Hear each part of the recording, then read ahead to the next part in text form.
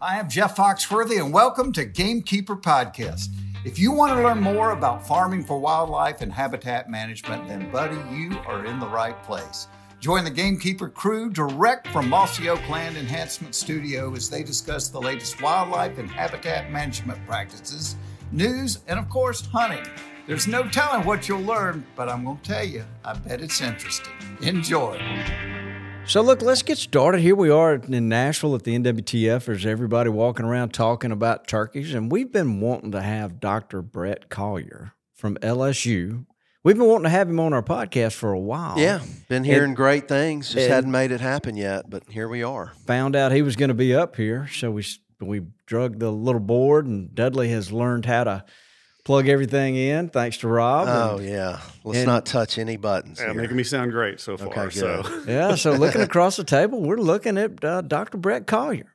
And I have to say, I didn't know what to expect, but there you are. I hope you didn't expect more attractive, because you're not going to get it out of me today.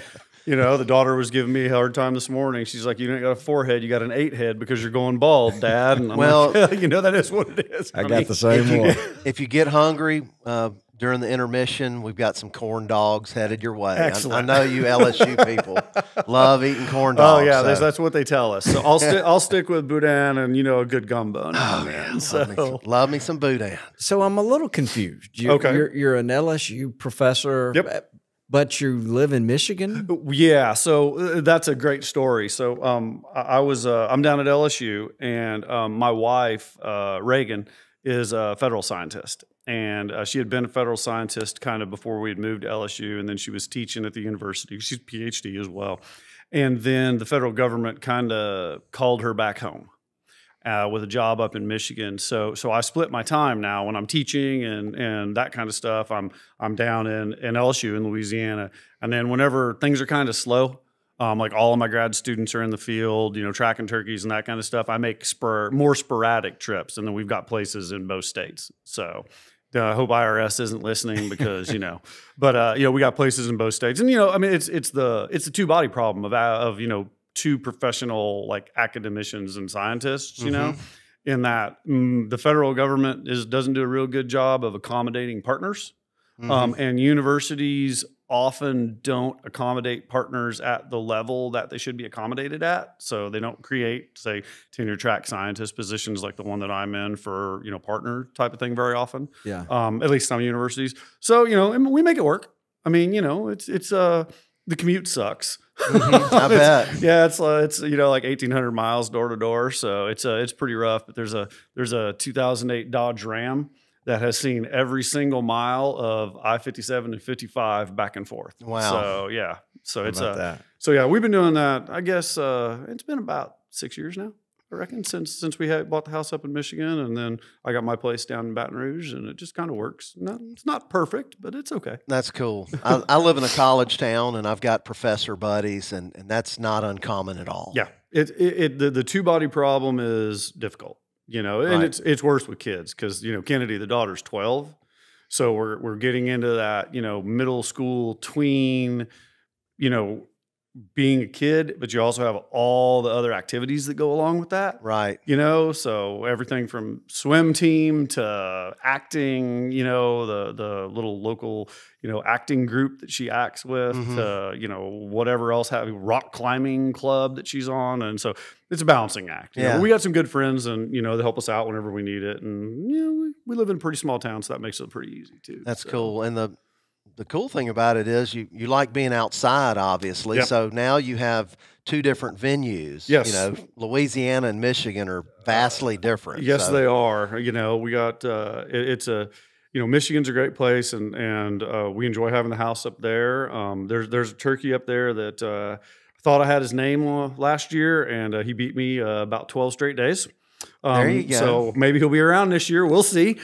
Wow. Yeah, I'd go left and he'd go right. He had my number for sure. So, but it's a fortunate thing that the university has been really supportive in supporting Reagan and I with this kind of weird arrangement. So do a lot of teaching in the fall. Okay. Whenever I'm down there, because most of my classes have historically been pretty fall oriented. Okay. Yeah, things like wildlife management techniques and pop dye and teaching kids how to catch stuff and set fires and that kind of jazz. And, then in the spring, like right now, I mean, I was telling you guys before we got started, we're catching turkeys this morning. So all my grad students are all out in the field right now. So nobody's on campus right now. So they're out there catching turkeys, and you're here. They are. Not only are they out there trying to catch turkeys, they caught turkeys this morning. They got 8 the first thing this morning. It'd be about 7:45, I think they shot, or 7:20 this morning. They shot a net over 7 females and 1 male. So how about that? Yeah. And we were talking about this when we were walking up to the podcast room. You caught an interesting gobbler. Yeah, we did. So Patrick and Rachel are the 2 graduate students out there, and they sent me a message and like, hey, we got this bird that doesn't have any spurs and it's got an 8-inch beard and it's an adult male.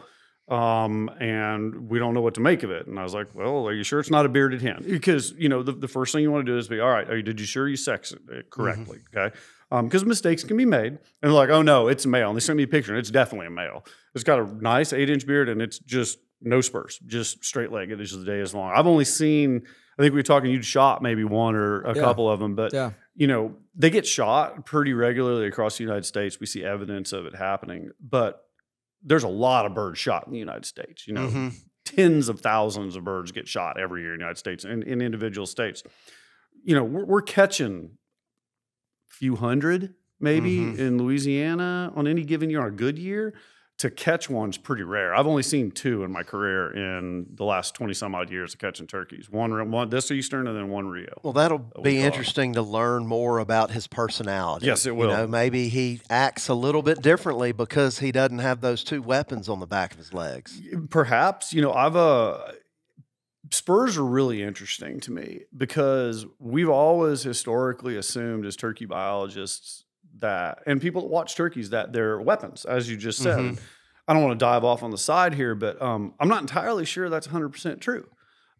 If you think about the reproductive strategy of a male and a female turkey and how they have to angle their bodies to do the coital kiss to copulate, spurs actually, I think, also provide the leverage point so the males can anchor and not fall off. Because if you think about when they set, and people can't see my hands, but when they set on their back, they've got to turn their cloaca almost down and under to reach the females, and they have to lean way back. And I think they provide a little bit of a leverage point as well on the back of the female. And I can't prove it. It's just a theory that I have, that they're not just about fighting, that, they're also about reproduction. So could you look at a female after they had done this, and maybe she might have some scarring or something? It's where I think it catches actually is I think it catches in the feathers. I think it catches in the retrix feathers on the back.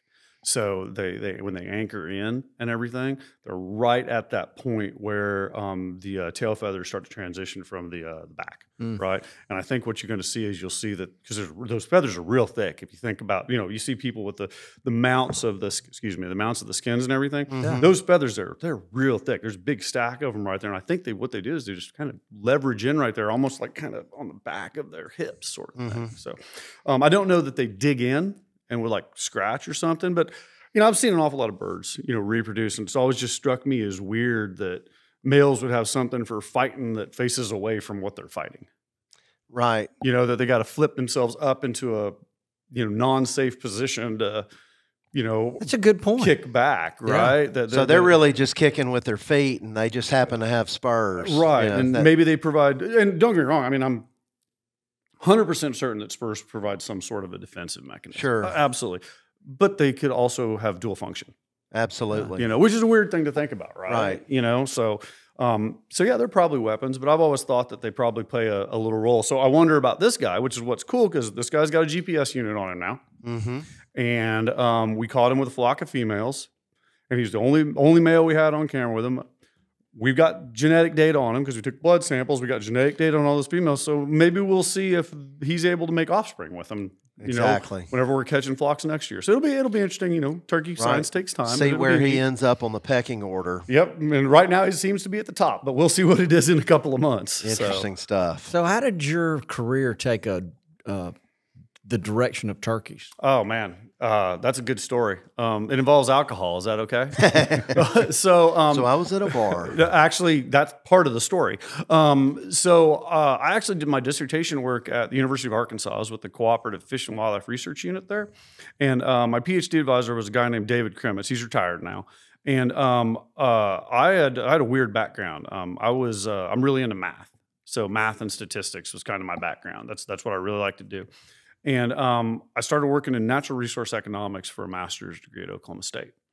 And I did some not overly fancy math, but some pretty neat math that was applicable to human dimensions work, like studying hunters, right? Because that's what I did my thesis on at Oklahoma State. And David saw it and had a position open studying deer. So I studied the antler restriction for white-tailed deer for my PhD in Arkansas whenever the whole QDMA 3-point rule thing was a big and sexy deal. Yeah, like just starting up. And this was 99, I guess, when I started, and then as I was getting ready to get done, I had a friend that I'd met, a guy named Nova Silvey, who was at Texas A&M University. He's retired now, living the best life down in the Florida Keys. And I told him I wanted to work on upland game birds. Because I didn't see a real future in deer because everybody wants to study deer and they're just big brown land rats, right? And they're awesome. Don't get me wrong, I'm a big deer hunter, but pine goats. Yeah, it's just like whatever. They're deer and everything, awesome.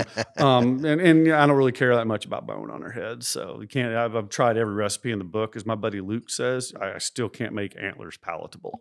I just can't do it, so I don't waste a lot of time there. But Nova and them had been doing some turkey research there in Texas.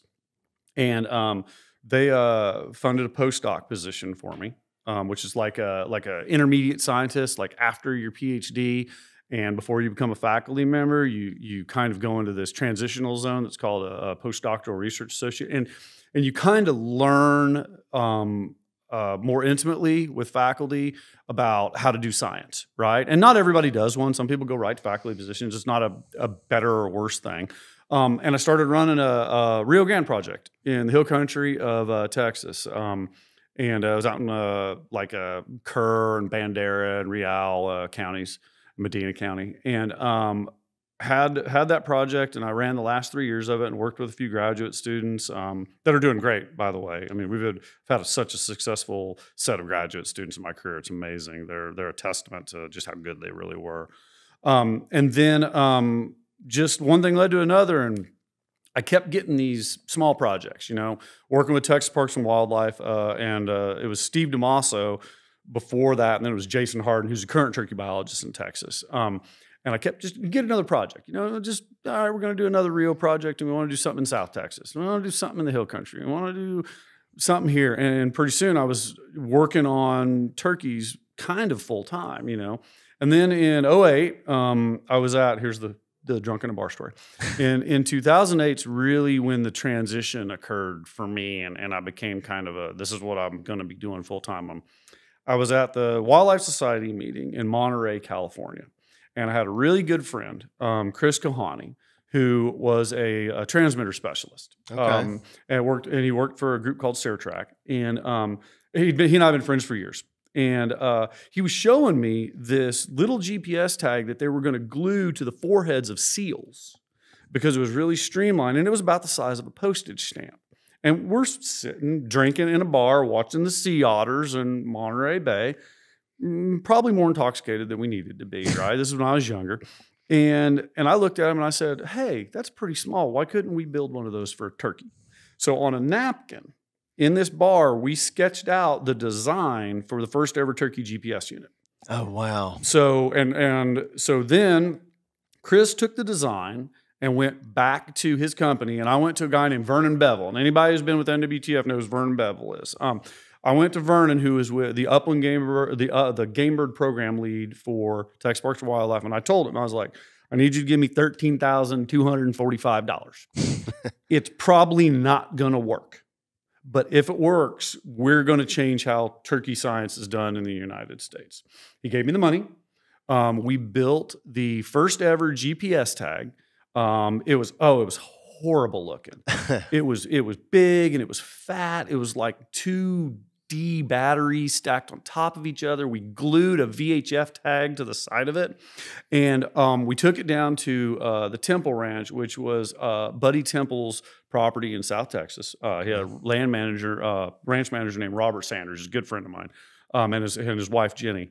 We're down there, and we caught a hen. Josh Guthrie was a grad student's name. We caught this female, an adult female, and we put this jankety tag on her, okay? And she was gone for, I don't know, 60 days, and she got predated, okay? And this is, you got to remember, like, we're lifetimes from this right now, okay? Right. Everybody was tagging birds with VHF at this point still. And we hadn't told anybody.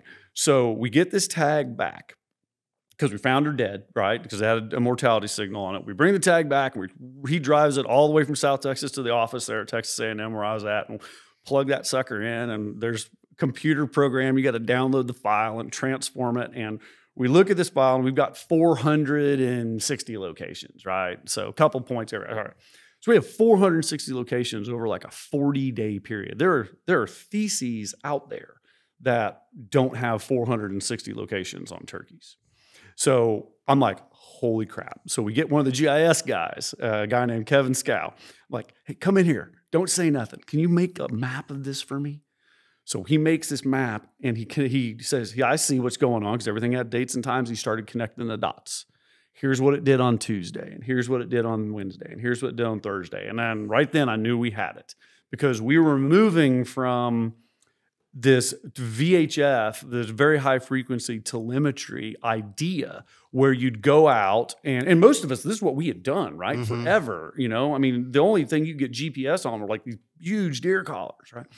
Where you'd go out and you'd get maybe 1 point on a bird a couple days a week, and it would be in an area that's a few hectares, right? You know, like 5 or 6 acres it's somewhere in that 5 or 6 acre area, and that's how we did things like habitat selection. That where you would hold up an Yeah. antenna and direct. Yes, you have a pick up. null peak antenna, or you'd have a 4-element Yagi, and you'd go to a spot and you like point it, and you'd get a compass bearing, and then you drive over somewhere else and you point again to this, and guessing at this huge area, then to now saying that bird's sitting on this table. Yeah. Right? Or in this room, for example, on the first tags. So, and multiple times a day. Multiple times a day. I think we did like 8 points a day on this first bird, just test driving it out, right? And this unit is mounted on her back. Backpack, yeah, it's a backpack style. It's like we do right now. You'll see them put up on social media all the time. Everybody's tying them on and everything. They ride kind of high on their shoulders between their wings, and we do that because turkeys. You guys will laugh, but turkeys are basically a mammal in how they move and how they operate on a day-to-day basis, right? They don't fly very much. Right. So they walk around, right? So they don't need to fly as much as, say, a sparrow does, or, you know, a junco, or, you know, a hawk or something like that. So for a lot of those, you use what are called leg loop harnesses, and the tags sit much lower on their back, kind of almost above their butt. But for turkeys, it makes more sense for us to put them up on their shoulders. And we do it specifically because that helps us get really good a signal from the satellites, right? Okay. You know, because we can get real good. And technology's gotten a lot better now. So our tags are a lot smaller. I mean, these first tags were ridiculous. They were like putting a Coke can on the back of some of these birds. Might could have affected the way they traveled around. Very much so. But it was a good start. Your daughter's been begging you to hunt since her little brother shot the big 8 last year. You've ran a fire, dissed the fields, got stuck, got unstuck. Planted food plots, fertilized, and prayed for rain. You moved trees, limbed roads, even bought one of those fancy cell cameras. So what's your excuse? LS Tractor.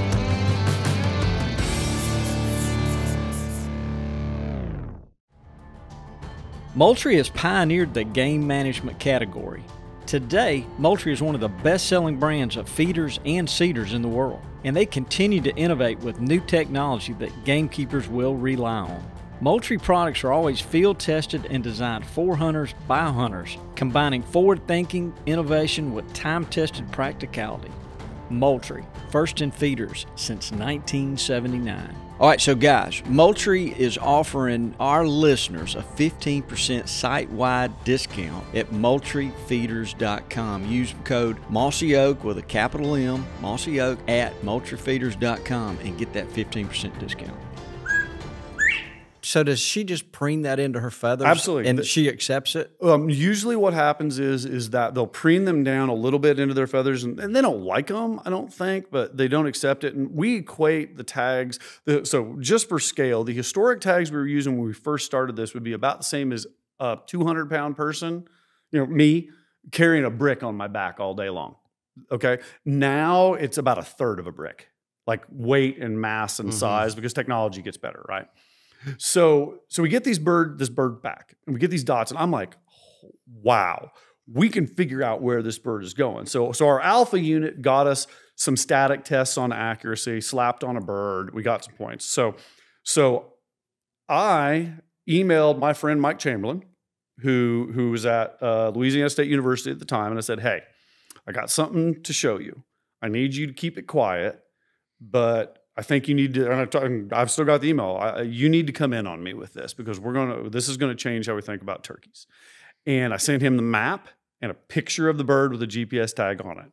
And I said, give me a call and we'll talk. And if my memory is right, he called me pretty quickly thereafter. and we got to talking about it, because Mike and I had been professional colleagues and we weren't friends like we are now, but we'd been, professionally knew who each other were.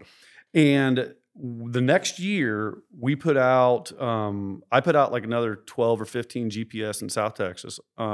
Mike put out, and Jimmy Stafford, who's a retired turkey biologist in Louisiana, put out another maybe a dozen to test drive in Louisiana. And this is the old days, right? Mm-hmm. So to get the data back, the bird either had to die or you shot it.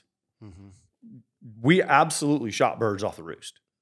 That's how important these data were, because every time we get data points back, we'd learn all kinds of new things. So now we don't even have to touch the birds. We can tag them and suck the data off of them, right?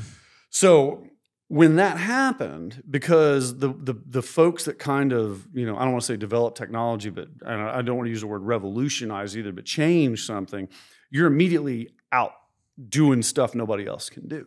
So now we're talking about what the daily speed of a turkey is, what resources they're using during the day, where they're roosting at every night. No longer takes a graduate student to go out and find and guesstimate what roost tree they're in. We know exactly where they're at. We know where their nests are because the GPS points get stacked on top of each other. We know how many days they spent on a nest. We know how much time they spent off the nest when they're nesting. So it opened up a array of scientific, behavioral management things that we were never able to do. It's completely out of reach. Right. They were completely out of reach. One of the first things we did was, how do turkeys respond to hunters? We artificially hunted birds on the Temple Ranch. We had GPS units on them. We cranked them up to collect points like every 15 minutes, and we sent people down to simulate hunting activity, to simulate what happens when you bust a bird off of a roost, to simulate disturbance, to just start tweaking at some of these things that we then got a chance to do like full on in other studies. And then that kind of steamrolled, because once you start collecting those data and making them available to your partners, right? Like to your, for me, it's the state agency partners and our federal partners with like the Forest Service. Then they want more, because that tells a really good story. Being able to say, hey, look, so a hunter, for instance, and I love hunters. Hunters get so nervous about shooting our birds. They're wild turkeys. We treat them as wild turkeys. You shoot one of my birds that's carrying a GPS tag, don't not call me. Call me, and not only will I let you likely keep the tag if you really want it, for, some people put them on mounts, but I'll make you maps of where the bird was at. I'll show you what happened that morning, right? We want to get that information out there, because it's a really good way for scientists and academics to interact with the public. And, that's not my job, right? Like, I don't have an outreach component to my job. Like, I'm supposed to do science and teach. Like, I'm not supposed to talk to people. So that gives us a way to easily engage and inform. And when you show a hunter, here's what that bird did on the morning that you harvested it. Like, here's where you knew where you were at. Here's where it was at. And you show him 3 days earlier in the same spot, and the bird in the same spot, and the bird went the other way, and he didn't get it that morning. That's really interesting to them. Yeah. So that kind of was the spur of my career. And then, then that led to bunches of graduate students, lots of projects, engagement, obviously with NWTF, and spending a lot of time, I don't want to say preaching the gospel, but I mean, there was a time when there were only a couple of us studying turkeys. I mean, it was Mike and I just kind of struggling to grind through projects every year. And, you have one over here and one over there. And now it's become a much bigger world, and I like to think that the drunk at a bar in Monterey, California with my friend Chris was probably one of the, and I'm trying to say this without sounding arrogant, it's probably one of the spurring moments that's driven what we're doing with turkey conservation all across the United States now, with the level of detail that we're doing it. So, well, that's excellent. Yeah, really. And I don't want to be like, oh, hey, look at me. And that I'm completely the opposite of that. Like I try very hard not to operate like that. But yeah, so it was a lot of fun. And a lot of cool ideas are spurned on a napkin with a pen and a piece of paper and a beer. Yeah, so, for sure. But it's great now, because now what it's done is it's allowed scientists, any scientist working anywhere in the United States, to coordinate how we collect data, such that everybody's collecting the same information, generally speaking, the same way, right? So like things like information on, say, nest vegetation characteristics. Almost everybody that's studying turkeys now is collecting that information the same way. How fast you take GPS locations. Almost everybody that's studying turkeys now is collecting that data the same way. I laugh, but you want to know, probably, you guys will laugh at this. You want to know probably the strongest turkey data set in the world is right now? What's that? Roosting data, because everybody collects a data point at night. It's consistent across almost every study. There's probably 10 million roosting locations, maybe more, for wild turkeys in the United States available right now. That's probably the only data set that's entirely consistent across every single study for the history of ever. Is it everybody? So there's probably at some point. Might need to take a look at that if you don't mind. Trust me. At some point, somebody's going to probably compile all those points and be like, "Here's where turkeys roost at." That's it. But what you're alluding to is actually one of our biggest problems. I say problem. It's not a problem, okay? But we get that a lot because hunters really want to know what's going on. And whenever we got piles of students in the field on our public lands, our WMAs, our Forest Service property, and they run across our students out there tracking birds. First questions are, hey, where are the birds at? Students are like, can't say that. And it's not like we don't want to tell people what we're doing. It's, there's an ethical responsibility we have as scientists. Absolutely. To defer, So our standard response is, oh, they're over there in the woods. So, I'm glad that's kind of like where's a good spot on this piece of land? I get that all the time. I got buddies, and I'm not going to out anybody. They're here right now, but I got buddies that drew Clear Creek, WMA in Louisiana, and I got some other ones that do Big Lake, and the other one West Bay, and they're like, "Hey, where do I go?" I was like, here's the area you go. I'm not telling you where the tag birds are at. Go here.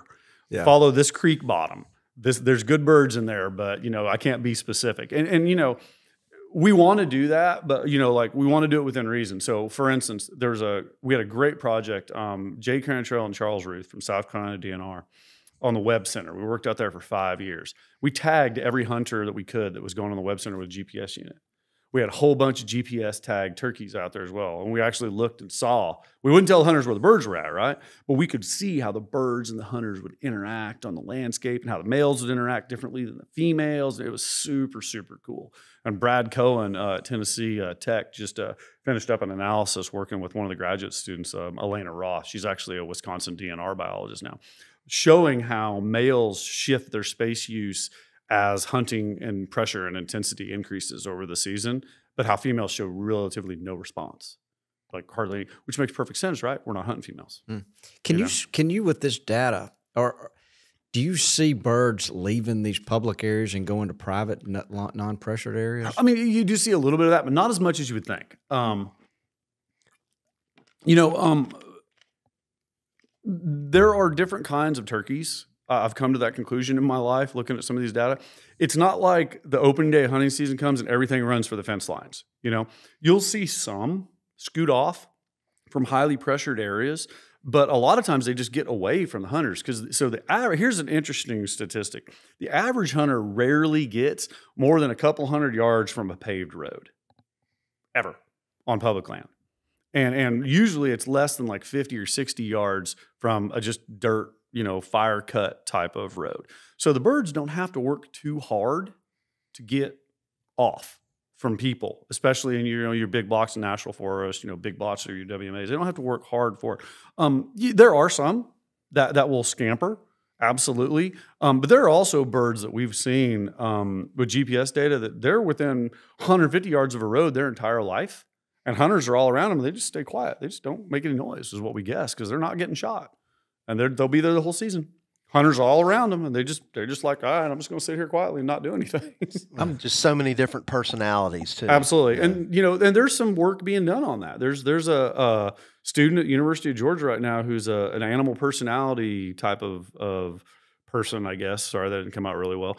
But he's studying animal personality and using how these birds move to see if they can distinguish different traits between them. And he's fairly early in his science. He's writing his dissertation proposal right now, but he's got some neat ideas, So you're going to ask him. I'm sorry. I didn't mean to cut you off. No, I'm glad you mentioned that about if somebody kills a bird with one of these units to call you. Call us. Because I could clearly see somebody shooting one and going, "Uh-oh, what did I just do?" But I guess you guys could track the bird back to the guy's house if you needed to. Yes. Normally what happens is if somebody gets nervous, they cut the tag off and throw it in a ditch. That's par for the course. We don't see a ton of poaching. We see a little bit.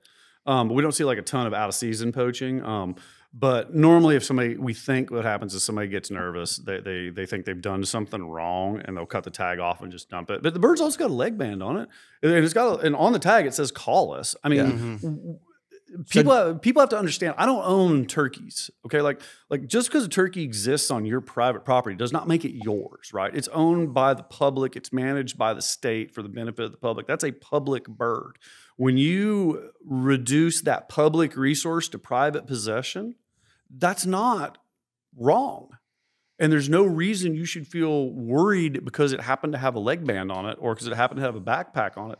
Call us. Well, and we want the science. Yeah. I want the data. Harvesting a turkey is data. Yes. Or whether a predator gets it or a hunter gets it, that's a data point. Data. It's a data point. I'd rather know that you harvested the bird and have that be able to classify it as a known harvest than classifying it as an unknown, because that's a loss of information for me. Yeah. Because I don't know if it was predated, I don't know if it was shot, I don't know if it was poached, I don't know if it got hit by a car or anything. So yeah, we encourage, like Cody Sedetall, who's the turkey biologist in Louisiana. People call him all the time whenever they harvest birds with our bands on it, and he sends certificates to everybody, which is he didn't have to do it. But he's got a certificate that he prints out with all the information, and he sends that to everybody, and then we follow up as best we can. Yeah, that's a trophy. If you shoot a bird with a GPS unit on it, or even a band on it, that's a huge trophy in the United States because, relative to waterfowl, we probably don't band but a few thousand turkeys in the U.S. a year. Not that many, right? There's some states doing a lot of banding research now, so maybe it's ramped up a little bit, but less than 10,000 probably total in the United States. Heck, that's what, a fifth of what they put out for mallard bands every year. So do you have any stories of guys harvesting one of these birds and taking it back home and not telling you? And you yes. And you yes. My job is not law enforcement. How's that? And the students that we've got, if someone shoots a bird, we run around with our antennas running, wherever we're driving around, because you never know if birds get squirrely or get lost or anything like that. So if we're driving, the antennas are on and they're just cycling through all of the different frequencies, right? Every once in a while, you get a ping on a bird that you lost, and it'll be in a subdivision or, in somebody, it's obviously in somebody's house or out in their garage or, thrown behind the wood, the tags thrown behind the wood pile out back of their house. That does happen. But our intention is not to penalize people. That's not at all what we're doing. We just want the tag back. We just want the data off the tag back. Now, we've had situations where birds have been poached. and state agencies have used our approximate location because I don't want any part of that. Like, that's not my role in life, is not to do that. We'd be like, it's over here. Here's its frequency. We're out. And then the state conservation officers will usually take it from there, especially if, it's a situation. I can think of one situation, state unnamed, where someone had obviously pulled up on a flock of birds that had 3 or 4 tag birds in it and just 12 gauged all of them. I mean, just boom, boom, boom, boom, boom, boom, and killed every bird out there. And because 3 or 4 of the tags were at one site. Oh, wow. That doesn't happen. So we turn that over to conservation officers and we just kind of walk away. Because that's also, you don't want anybody in the public to think that we're actively targeting people as academics, right? Like, that's not what we do. But we also have a responsibility, an ethical responsibility to the resource and to the rest of you who are also public users of the resource that, somebody shoots 3 or 4 tagged birds. We got to let the conservation officers know about it. So, and I'm not saying, and it's pretty rare. Poaching is really rare for us. I will say that right now. I can count on one hand the number of birds that I've lost to poaching in the last 10 or 11 years, and maybe 2, but no more than that.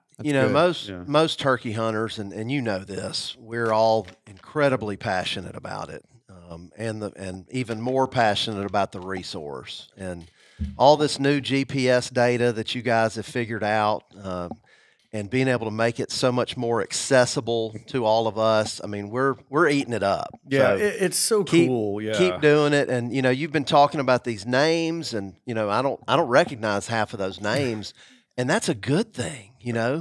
There's so many more people out there studying turkeys and upland birds and nesting and survival and where are they going, where are they, Yeah, the younger generation. We're eating it up. Yeah, the younger generation. Because Mike Chamberlain, who's at the University of Georgia, and I were laughing a while back. We realized that we're now the old guys. It didn't used to be. It used to be we'd go into a room and you'd have Bill Healy and Bill Porter sitting around, and you'd have James Earl would be hanging out in there, and Tom Hughes, and you'd have you got folks like Chad Lehman out in South Dakota. Who's probably about our age. We're in the academic realm, we're the old guys. There's nobody that we know of that's really older than us that's like studying turkey. So. And now we're kind of like, I don't want to say the grandfather, although I probably got enough gray getting there, but we're kind of turning into like the grandfatherly people of these meetings. Mm-hmm. And it's great because when we were coming up, it was literally just us. And now the foundation is much broader. You've got, I don't want to rattle off a bunch of names, but you've got graduate students that are coming out from our group and others that, they're taking over agency jobs. Sorry, all my kids are trapping turkeys right now. So they're sending me all kinds of maps and pictures and updates on trapping this morning. So I apologize, my phone's going off. No, I'm it's exciting. Yeah. So this is real world right now. But you get, you get these kids that are now, managing turkeys in Indiana and in Arkansas and in Texas and in Wisconsin. And, you got kids who are I say kids because they're 25 years younger than me, right? But they're doing postdocs now at Tennessee Tech, or, they're, you got people like Bret Collier, who's one of the up and comers right now down at Tennessee Tech, who's working with the folks at Tennessee Wildlife Resource Group, and also with Kentucky doing a big banding project, and he's got a project going on there. You've got Andy Little out in Nebraska, who is doing a bunch of really cool stuff that's starting up with doing the Nebraska. So there's a nice kind of younger cohort that's starting to catch birds. You got Marcus Lashley, who's working down in Florida, and Will Goolsby's in there down at Auburn University. So there's just this, the guy in Maine, his name will come to me. I'm sorry. Eric Blomberg, who's up at Maine, who's done some really neat work. Right. So there's this nice younger generation out there that's kind of coming online, and I don't want to say it's easier for them now. I think it is, because all the struggles that we had, like tags that you couldn't remotely download, right? That's not a problem any of these people face. I have students now that collect more locations in a day than we used to collect in, weeks. And whenever we were first test driving this stuff. So as technology's got better, it's allowed a lot more people to come underneath the umbrella, and it's really strengthening what we know about turkeys. Right. And that's pretty cool. And we can talk bad about social media, but 15 years ago, if you wanted to read about wild turkeys, you had to go to a land grant university's website, the extension and office. find the professors and click on the publications and read them. Now they're able, they're like the social media is like a liaison. Yeah, and you can use that social media to get all of these publications, and you can put them at a level that we can understand them. Yeah, no, and people, you're right. It's just so much more accessible now. Hunters crave information because they want to know why the animals are doing what they're doing, right? I mean, that's part of our nature, right? We want to understand the birds in this case, and social media is good and bad. Sure, and I'll caveat that it's provided like Mike's done a great job in outreach. With his work with building up his Instagram account and putting out the science and our science is fully merged. So it's his science, my science, our science. Putting out the information we're getting on that is great. I don't do that, but I'm the editor for a wildlife journal right now, and that puts me in a weird ethical place. Sure. Because if I were to say something on social media I say X, and then somebody wants to publish a paper in my journal that says Y, and I were to happen to reject it, I could put myself in an ethical quandary. Mm-hmm. So I don't put a lot of stuff out on social media, right? But it gets us to a place where there's actually able to be direct interaction, and I think that's what I enjoy the most about the social media outreach. In that we can put something out there and explain something, Gobbling. I think Mike published one on gobbling data the other day, and talk about why birds don't gobble out. Like, that's a fallacy. Everybody swears it's true, but it's not. We've got data for multiple. It's a fallacy, okay? And then whenever people ask questions, we can respond. And that, I think, is the real utility of the social media angle that people get into, is that they get to recognize that Bret Collier is somebody they can send an email to and ask him a question, and I'll answer. It may take me a day to get to it, but if you send me a question about a turkey, I'm gonna send you a response back. Or they can ping me on social media and say, hey, I saw you, I heard your podcast that you did, and I got a question on this topic, and I'll get back to you. And we didn't used to have that. Right. I used to have to go knock on a door at Thompson Hall or leave a voicemail, and it would work, but it's not. It's faster. A lot of the masses didn't quite. But and the beauty is there's a record of it too, right? Because if I answer because if you ask a question, there's 1,000 other people that have the same question, right? And they get that answered. So I find that to be a huge boon for social media. One of the downsides of it, because positive and negative, is that there's an awful lot of people that purport expertise on topics that don't have them, right? Mm-hmm. And we see that all the time. And my problem is that I don't want to be a gatekeeper, of turkey science, right? But sometimes things get said that are just flatly wrong, mm-hmm. Or misinterpreted. Maybe not taken in the right context. And in those type of cases, social media is also beneficial because you can provide appropriate context rapidly, as opposed to what would happen in the old days when everybody would go to drop their deer off at the processors, and you'd all gab about what was going on with the deer herd, the deer in your area at the processors, right? So there's a real nice give and take, and social media is not without its problems. Don't get me wrong, right?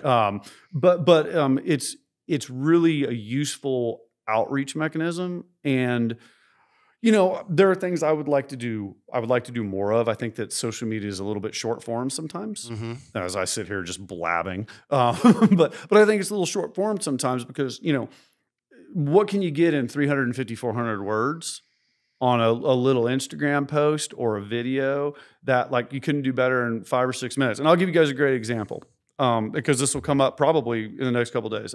Steven Spurlock with Chasing 49 is a really good friend of mine. Sure. I love Steven. He's awesome. Yeah, we all love Steven. I called him the other day. I was like, I got something for you. One of my grad students, Chad, shot a video of how to process a turkey because we needed something that we could just have. so that we could show people, like, well, how do you take the blood sample? Well, here's this. So I sent it to Steven and I said, hey, can you make this pretty? Because I don't do that, right? Like I'll do some calculus for you if you need it done, Stephen, but I can't do it. And he's going to make a video, take our video that Chad Argerbright, who's one of my PhD students, shot, and he's going to break it into, okay, here's how you take a bird out of a box. Here's how you put the sock on its head. Here's how you physically hold the bird so that it's safe. Here's how you put the bands on so that other people will have a resource that they can use whenever they say, okay, well, how do we have to angle the needle for bleeding these birds, as an example? But also, that's now an eternal video of a process that any person of the 50 or so thousand people that are going to be here can now look at and be like, oh, that's how they put the leg bands on. Or, oh, that's how they take the blood sample for that genetic stuff that they're taking. Or, oh, why are they taking a feather sample off of them? Oh, we're talking through it. Yeah. And very I think accessible. That accessibility is what is so great about social media. And it's kind of like I would read a publication, but I can get all the layman's term stuff just reading the abstract, and I skip all the discussion. And I don't typically go through all the 20 pages. No, you just read the abstract that talks about what happens. Yeah, and to me, that's kind of like an analogy for what we're getting on social media. 100%, and you're exactly right. Is that scientists? I do not write papers for the average turkey hunter. That's not a criticism of the average turkey hunter. That's my job. My job is to write papers that interpret data the best possible way, right? As do all turkey biologists. Social media provides us the ability to reduce the jargon to and reduce the amount of nuance that we put in those papers to get information out to the public. Because at the end of the day, we work for the public. Like, I work for the state of Louisiana. I work for the public in the state of Louisiana. If somebody emails me a question, I'm going to answer it. But you don't want to be complicated. Does that make sense? So if we can, I'm not like, dumb it down is not what I'm going at. It's take it off of the scientific pedestal of a p-value and a test statistic and a regression function and say, here's what it means to the average person. And that's a huge utility. Oh, absolutely. Because I had no clue what you were talking about when you said p-value. Hey guys, I want to tell you about the all-new Gunner Dog Bowl. It's designed for home and built for travel. It's customizable, leak-resistant, light on weight, solid on durability, and rust-proof. Like other Gunner products, they're made in Nashville and designed for everywhere.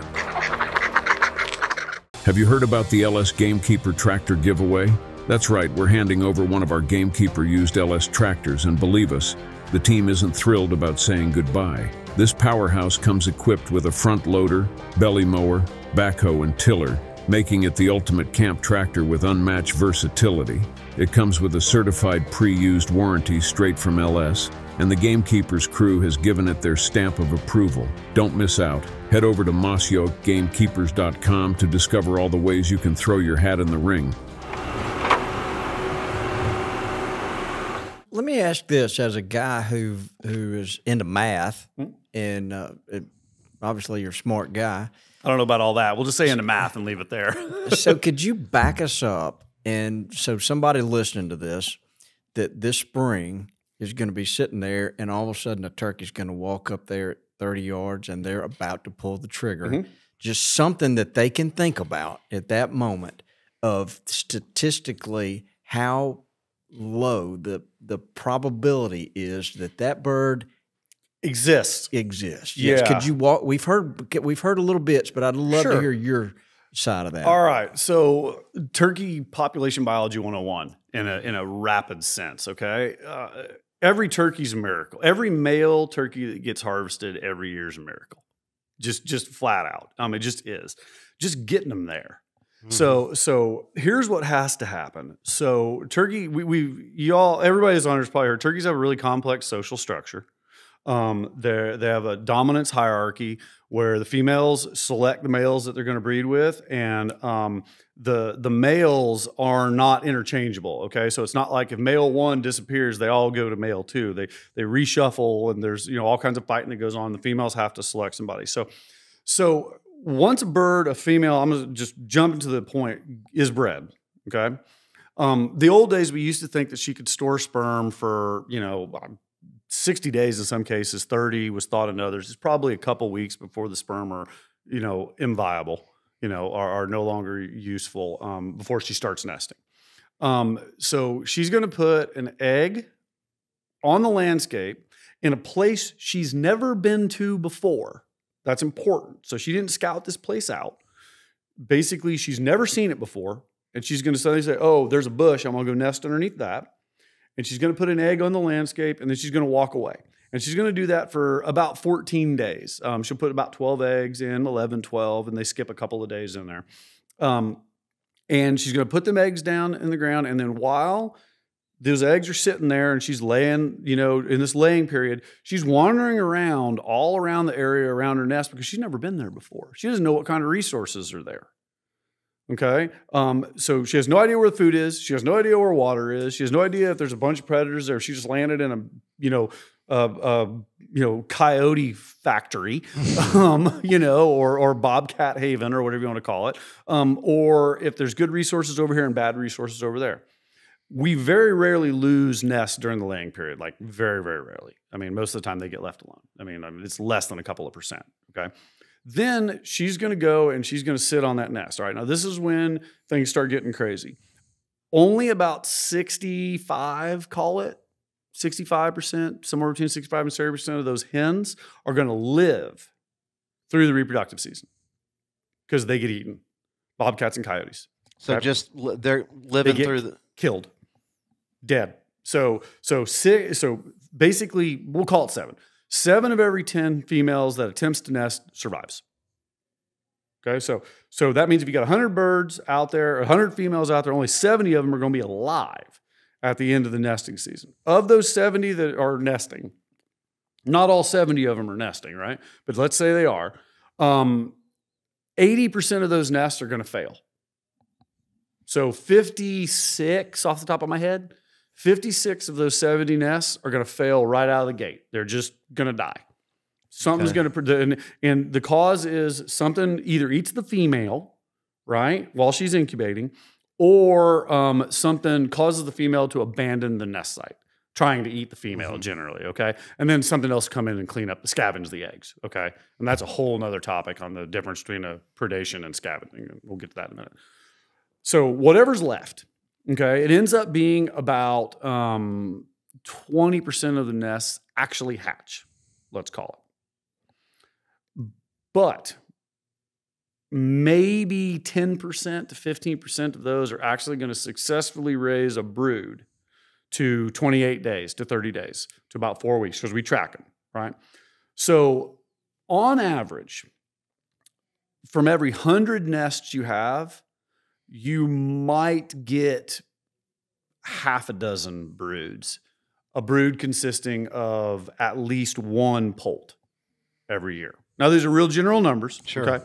But on average. So when you see that male out there, that's a miracle. That given how much, we know about how many hens are lost and what the nest predation rates are, the hen predation rates and the scavenging rates on nests and the mortality rates of hens and the mortality rates of poults and all that kind of stuff. We look at things like poult per hen counts, right? That's a pretty standard, index. And, we think that around 3 is about where we need to be, somewhere in the 3 to 4 range. We're generally below that right now. So, I don't know if that puts us, turkey populations have generally declined across a lot of the United States, not everywhere. I had a great talk with Hannah from North Carolina, and she says they were looking really good. They said they were population, harvest was still going up, populations were stable. So a lot of the other places in the United States have seen declines. So it's a real difficult thing to get a turkey on the landscape, and that's not saying that that's the average bird that we're catching tags on. There are going to be birds that, we've got some birds that, hatch out first in the beginning of the year, and man, they're running around with 12 poults, 2 months later because we happen to see them. Awesome, right? Mm-hmm. But there's an awful lot of birds that are 0. Mm-hmm. And so when you average it out, you get that, a couple, per hen. So it's tough being a turkey on the landscape. It just really, really is. And if you're lucky enough to get that male to come in at 30 yards and not see you or hear you, or if you're like me messing around and trying not to make a mistake, man, cherish that moment, because that's really what it's about. And there was a lot of effort put into growing that guy 2 years ago. So yeah. And boy, do we cherish it. yeah, they're a lot of fun. Did I answer your question? It did. And we're just amazed at what it takes. And has it always been as difficult as it is now? No, I don't think so. So during restoration, well, obviously we weren't hunting birds, right? So, because I mean, the biggest, and this is not going to be a shock to anybody listening to this, but the number one cause of mortality of wild turkeys is a shotgun. That's just how it is, right? For males, right? So during restoration, production was a lot higher. There's differing opinions out there on whether these birds are too crowded, whether there's too much density, and they're not able to find usable space, whether it's, there's some other limitation.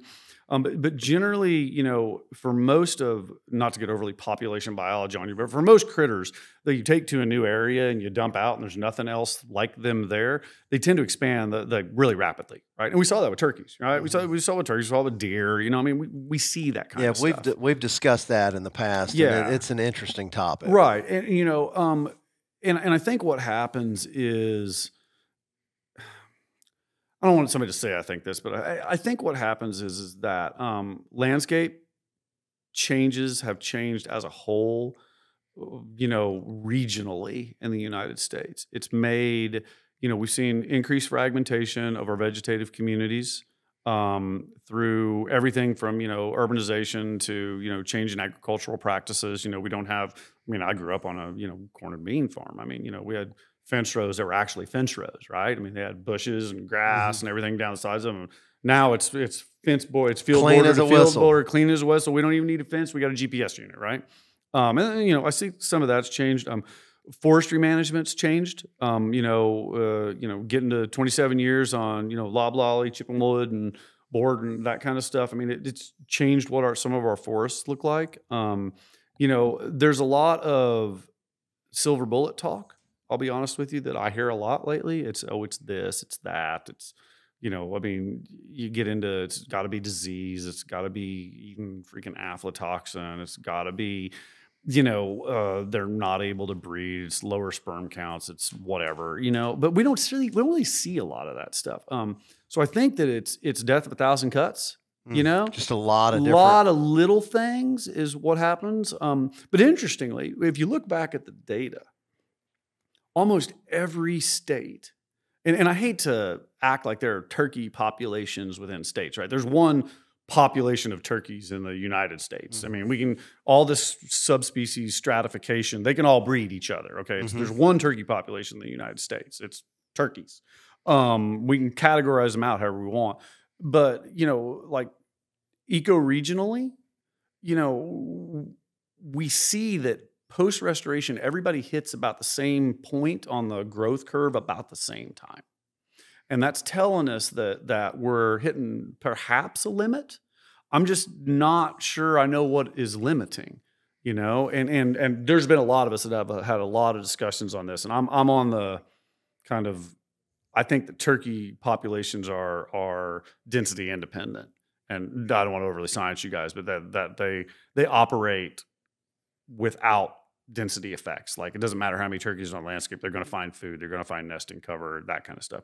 Other people think that they are density dependent, and we don't have a good answer for that because we don't even know how to answer it, right? It's a theoretical context that nobody has a good answer for. But it's pretty, everybody ends up at the same place at the same time on post-restoration growth before it starts to turn over a little bit. So I don't know, maybe there is something there, Are you surprised that some of the states still have like a fall season where a guy could shoot a hen, or even that some states allow a guy to shoot a bearded hen? Shouldn't we think about that? And all right, I'm on. So for the record, and I'll take any heat on this you guys that people want to throw at me. I am 100% against shooting females, period. End of story. The reason that bearded hens are legal is because of the reason misidentification and conservation officers. Okay, right? But biologically, it makes zero sense to me to say we can go shoot. So everybody's populations are generally, not everybody, most populations are generally declining, right? Or what possible reason is there to shoot a female in the fall? Just no. I mean, it has no positive benefit to the population. It only can hurt it. Theoretically, I don't even think it could be neutral at that point, because if one female, if you shoot 1,000 females and one of them had one poult, that's a positive effect the next year, right? So it's got to have a negative impact. I don't think we should shoot females. And this is, I mean, man, I hunt a lot, so I don't want anybody to say, oh, he's just some tree hugger that does. No, it's from a purely population management standpoint. I don't have any logical reason that we should shoot females. Now, I'm not for closing fall seasons, okay? Because I believe in having availability of recreational activities and opportunities. I mean, I think that's great. I mean, and to be honest, turkey hunting used to be a fall sport. It wasn't the spring sport that it is now. I mean, when people hunt turkeys in the fall, you go and bust them up with dogs and stuff, and that's how you hunted them, right? Spring season's really only been a thing for like 50 or 60 years. I'm not a fan of shooting females, and but I like the idea of having a fall season. But the problem, I think, comes in is I'm gonna get murdered over this one. Most hunters aren't able to separate juvenile males and juvenile females based on physical, morphological characteristics in that fall season. So they can't tell the difference between a Jake and a Jenny. Yeah. And that's probably why we make females available. But but you go into the spring, yeah, and you mentioned that misidentification but we're also, as a duck hunter, we're out there identifying. We have got to identify at the crack of dawn, but something flying by, and it's just a silhouette. When you're trying to, you've got to identify that duck, and sometimes whether it's a male or female. So I remember the point system we used to be in. You shoot one duck, like shoot one canvasback. You better not be in the blind later. So you have got to identify that duck. So I think a guy should be able to identify the turkey. Oh, no, I agree. Sorry. Yeah, I was just saying. I think the only difference, or the answer you get, is that so few hens are taken that it's statistically insignificant. That doesn't necessarily make it right. Well, and that's a valid argument. We've looked at a lot of banding data, and female harvest is not very high. Fall harvest is actually going down a lot. I mean, it's declining leaps and bounds across the United States. So, at the broader scale, it's probably not a population limiting factor, but it's not helping. Correct. Just caveat that right now. So it has no positive impact other than a little recreational opportunity. Going back to your thing on identifying birds, I agree 100%, and your duck analogy is a good one, because I use it in my upland game bird ecology class when I talk about timing of turkey seasons, right? Because like turkey seasons are timed at the peak of reproductive activity, like when the males should be breeding the females. Could you imagine the uproar if we open duck seasons in June or May in South Dakota? Because that's what we do for turkeys, right? Yeah. I mean, we hunt when we hunt turkeys is the equivalent of shooting ducks in May in South Dakota when they're trying to make babies. I would love to go hunt pintails in the Dakotas and Canada in May. Bear with me here. So when you think about that corollary, it's interesting you brought up ducks, because they're the perfect example I use in my classes on the difference of being able to tell the difference between a male and a female in the gray, in the morning, on the wing, when they're flying. There are people that can do it. I've hunted with some guys in Louisiana that, they'll see birds 2 miles out and be like, it's a 3 gadwall and a mottled duck. Yeah. Yeah. Where? Yeah. But, I'm against female harvest. But there's also going to be, it's going to happen occasionally, but I think it's really, really low. But I also get to sit back, and that's probably a good point I should make. I don't make policy.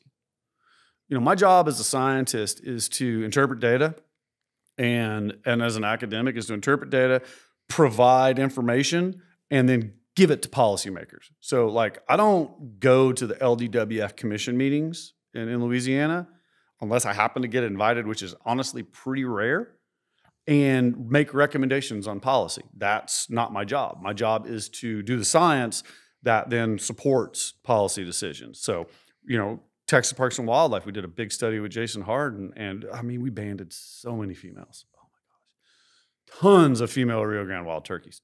Tons of them. Harvest rate's like 0.09%. Doesn't matter. Okay? We estimated it. It doesn't matter. If they want to shoot females, they can shoot females. It's not going to have any impact on anything because they got a million females running around out there, and they're shooting like 900 a year, or a couple of thousand a year. So it doesn't matter. So that's a interesting place to be as a scientist because I don't influence policy.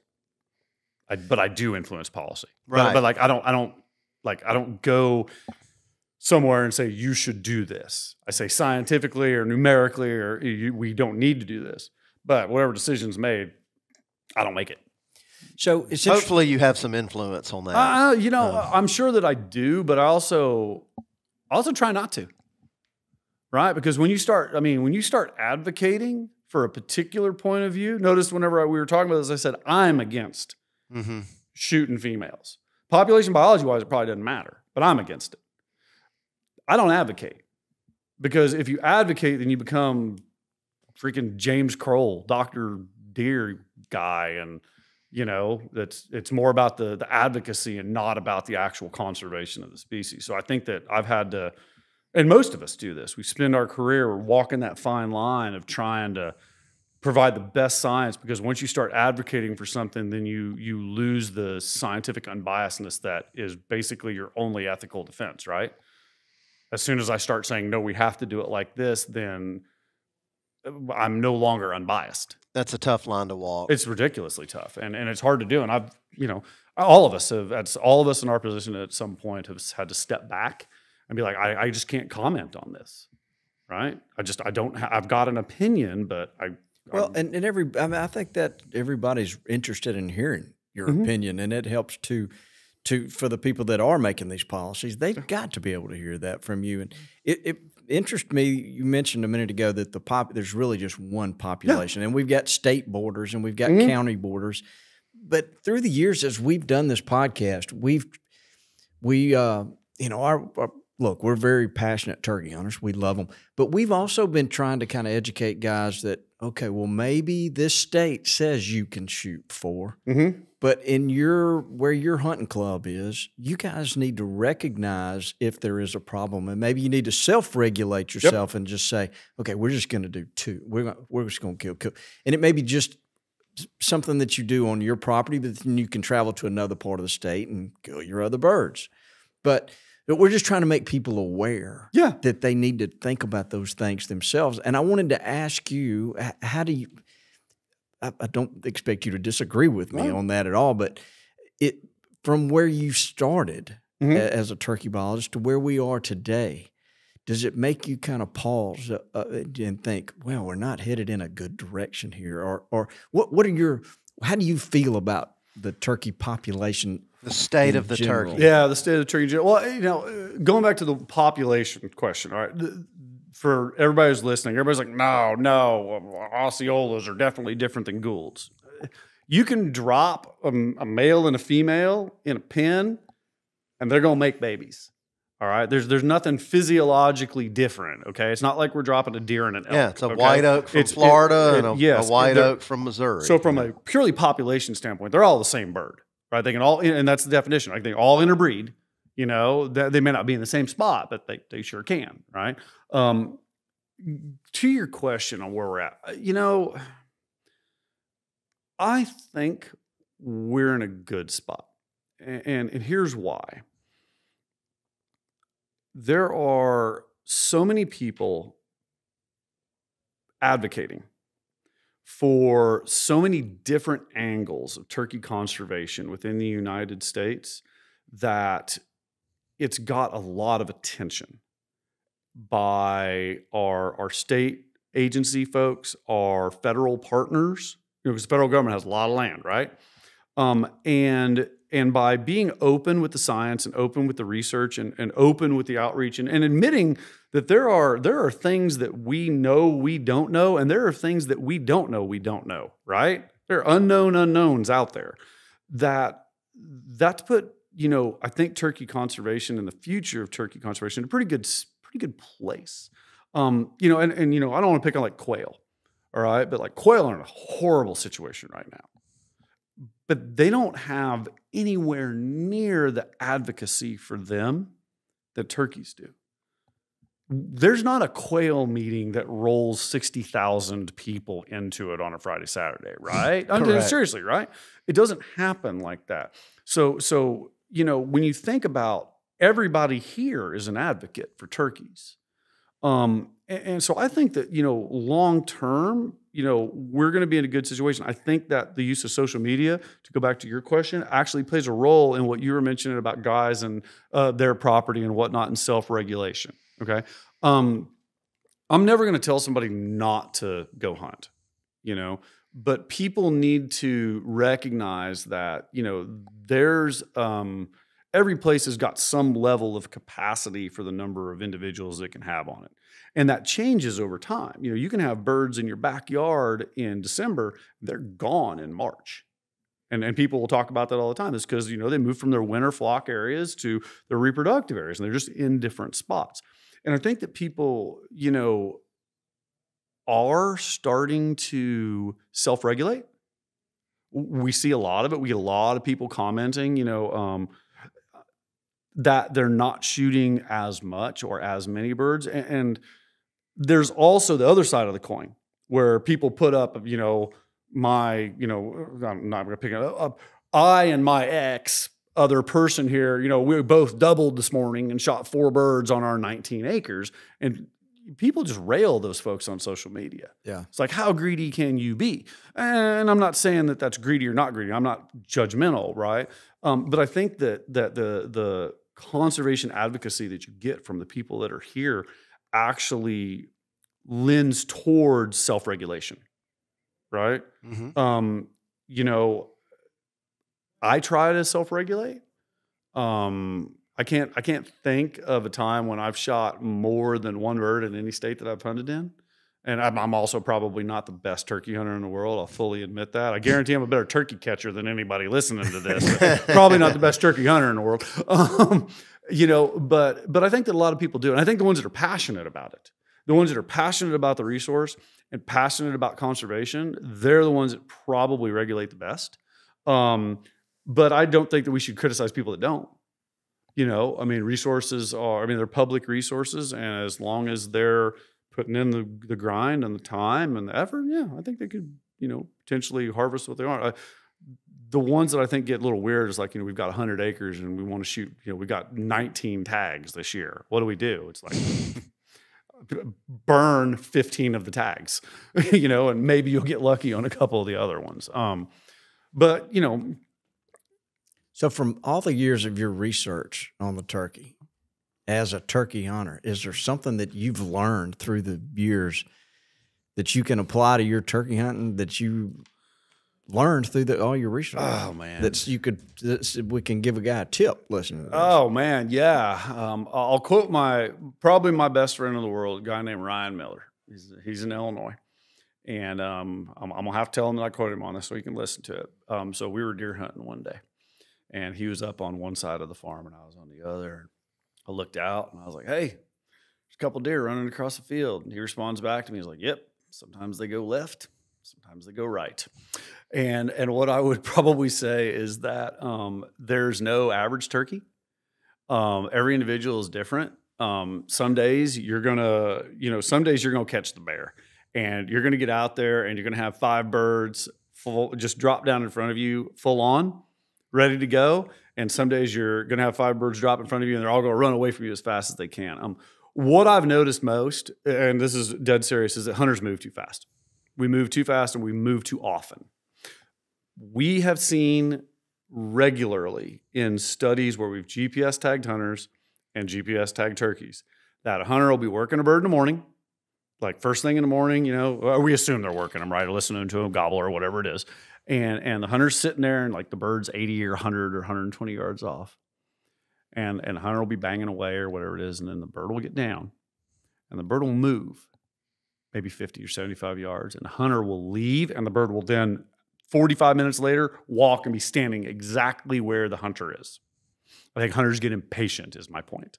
Mm-hmm. They get impatient that they're not hearing the bird calling back to them or something, and they don't realize that bird's creeping back around. And we've got GPS tagged birds and hunters that we've watched do this, you know. So I think that what I've learned is patience has benefited to me. That if I'm working a bird in the morning or in the afternoon for that matter, and I hear it move off and go quiet, I just lock up. You know, I lock up. I don't just bang away at my call and everything. I just lock up and I just sit there. And I give it 30 or 45 minutes, maybe an hour, just real quiet every, you know, maybe 10 or 12 minutes. And it's helped me a couple of times, you know, but when you see it on GPS data pretty regularly, yeah. You know, so it's common for people to, you know, you hear him gobbling off in the distance and you think he's gone forever into the abyss when maybe you ought to just sit there a little bit longer. Or they chase them, right? Or they decide they're going to loop them. You know, which does work sometimes. Don't get me wrong, right? But a lot of times those birds just go. I mean, they go right to where you were sitting. So I think that they've got they have to, right? They've got a really good sense of spatial acuity. I mean, if you're a turkey, you really have to. Mm-hmm. So they know where things are at on the landscape. They hear somebody calling. They know where you're at. Maybe they're just not sure about you yet, and they just want to go quiet and see what's going on. And we see it pretty regularly. The Furminator is the industry's most versatile piece of food plot equipment, allowing plotters to do every step of the process, working the soil, adding seed and soil supplements, and compacting, from start to finish with a single implement. It's hassle-free by design. Set it for the seed size and simply drive the tractor, and the Furminator does the rest. Check it out at thefurminator.com. Nosler is known for their bullets, and now they're making suppressors. Nosler suppressors are made for hunting. Adding a Nosler suppressor to your rifle will make you a quieter, more accurate, and more effective hunter. Protect your hearing and disturb less game with a Nosler suppressor. The time to hunt quiet is now. Learn more at nosler.com. So a gobbler's up in a tree and he hears some hens. Mm-hmm. Do you think he knows who that hen is? Oh, that's a great question. And then we come in with a call, and all of a sudden we're some exotic from some new, and he's like, "Oh my gosh!" You know, listen to that lady. So that's a great question, and I don't know that I've got a really good answer for you. Seriously, so I'll speculate. I don't think that turkeys understand voices the same way that you and I understand voices. Like, you know, like you pick up the phone and you hear your best friend on the other line and you know it's them because of their voice.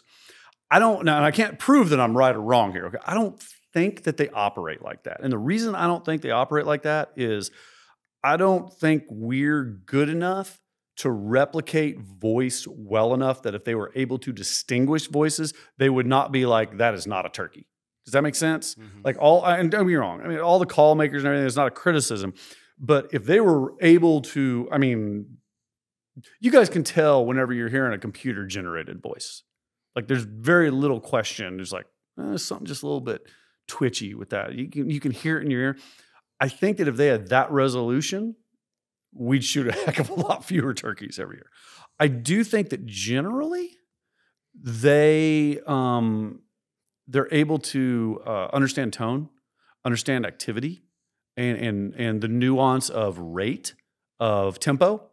And I think that what happens is that the noise that we make from calling mimics enough of those characteristics that it's what lures them in. That said, you know, there's potentially folks out there that are working. I mean, we're not, right? Because it doesn't, and that's like, you know, things that manage turkeys, interesting side studies, things that really don't matter. It's way over, that's a really way over there for us, right? Yeah. You know, and it's not that it's not interesting. It doesn't help us put more birds on the ground. There are people that do that kind of work, and maybe at some point we'll realize that there are voices. They do. Now, that said, I do think males have voices. Okay. I do think that males are able to distinguish characteristics of gobbling such that individual males have, I don't want to call it voices, maybe signatures. Individual males have specific signatures that you're able to know, okay, that's Bob because he gobbles, like this, or that's Jeff because he gobbles like this. But I don't think I don't think that it works like that for females, for the male-female interaction. Now, that's entirely speculative, guys. There's no data out there whatsoever. That's just years of observation and how these birds move. Well, I'd like to add that Bobby can fool the Cornell Merlin bird ID app with a mouth call. Only one of our team, and nobody else on our hall can do it. I would tell you that that's a great thing. So. Yeah, well, I don't know, but probably a lot of people can. Well, yeah, but it's tough, right? Because a part of hunting turkeys is the assumption that the noise we're making is unique enough to them that they want to investigate it. So that's really what it is. What have you learned? Drumming fascinates us. We always ask the scientists that we talk to, what do you know about, what can you tell us about drumming? Not much. No, there's not much known. I can tell you what I think, but we don't really study it. And there's a reason we don't study it is because it doesn't put more turkey babies on the ground, right? And I don't mean for the listeners and everybody out there, I don't mean to say like, oh, Bret doesn't care about drumming. We may get to that someday. Yeah, it's just in the pantheon of things that we can fix, drumming's not one of them we really mess with. Yeah. Here's what I think. I think that it's an ultra low frequency that allows the birds to somehow communicate territoriality and space use and who's there. And that it probably carries a lot farther than we realize because it's so low, right? It's potentially a way for males to advertise for females.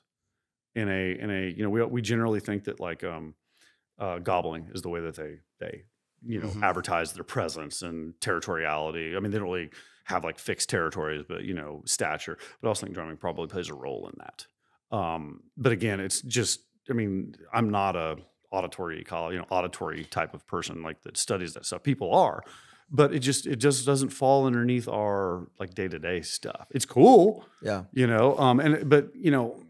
I think it's probably more about presence and stature. And you probably could ask 10 people and get 10 different answers, right? So I'm not saying I'm right or wrong here. I think it's probably more about presence, stature, and making yourself known to be available in the area type of thing. Like, hey ladies, I'm here, but also that low frequency kind of also says, hey dudes, I'm here type of thing, right? But that's just what I think. Yeah, it's a cool sound. It's a cool sound, yeah. I've heard, as I've gotten more and older in turkey science, I spend less time turkey hunting. And that's partially because my daughter's kind of coming of age right now where she's starting to get into going outside and that kind of stuff. So I spend a lot of time with her doing that. And I used to move a lot faster. It's so cool of a sound to get out there and hear. And the students hear it all the time and they hear it outside of the reproductive season, which is cool because they'll be out in the woods and they'll be like, oh, okay. And just like randomly hear it at like 2:00 on a Tuesday. So I don't know what it means. That's what I think it means.